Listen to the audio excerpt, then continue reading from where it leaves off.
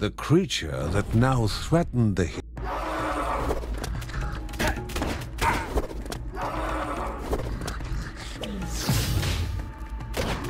If one raging beast was not enough, surely two were.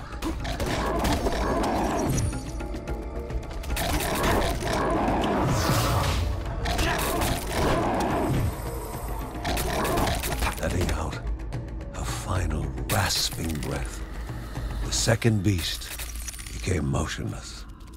The poor creatures, twisted by the corruption, were finally able to rest. A path to be cleared of the corruption, and the jewel of life to be restored, the realm of Anea Dia, mother of beasts and the goddess of waters. Before embarking for the spirit halls, however, the family must be informed of the newly opened passage.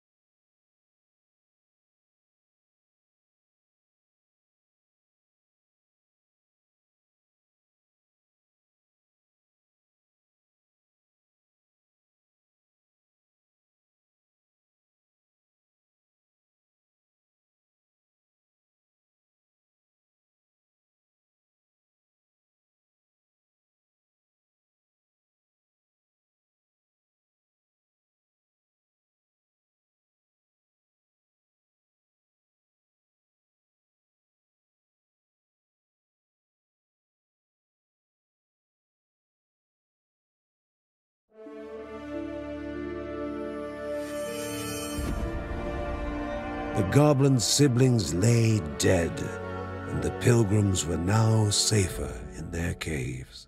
But the last step remained to be taken.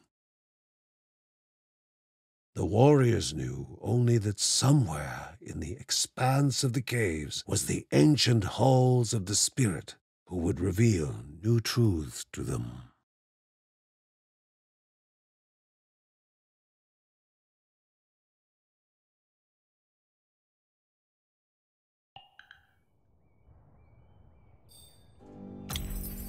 Whenever he could find time, Mark was reading about herbs and salves, his interest in medicine inherited from his grandmother.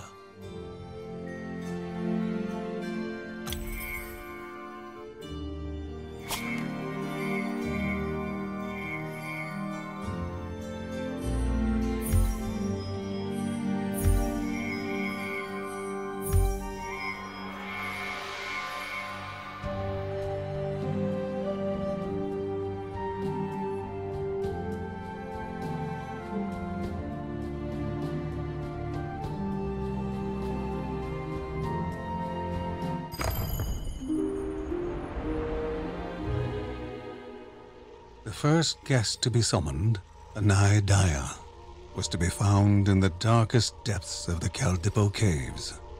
For a spirit to leave her domain, though, was no simple task.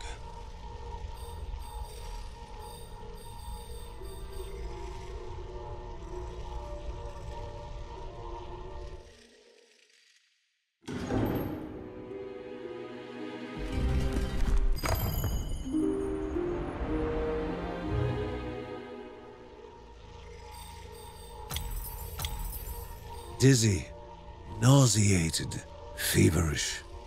The Bergsons' mind unsettled from the incremental rise of the corruption. No longer were even they immune to its ill effects.